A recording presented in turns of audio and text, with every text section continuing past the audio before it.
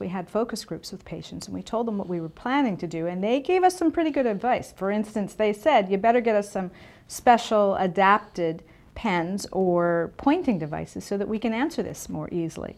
And that was really important because, you know, the hands are often affected in rheumatoid arthritis, and so, you know, the patients were the ones who helped us to understand how we could make this as easy as possible for them. There is value not just in getting the information, but in the way that having the information that matters to patients and discussing that and integrating that within your encounter, it really changes in some ways the nature of the relationship.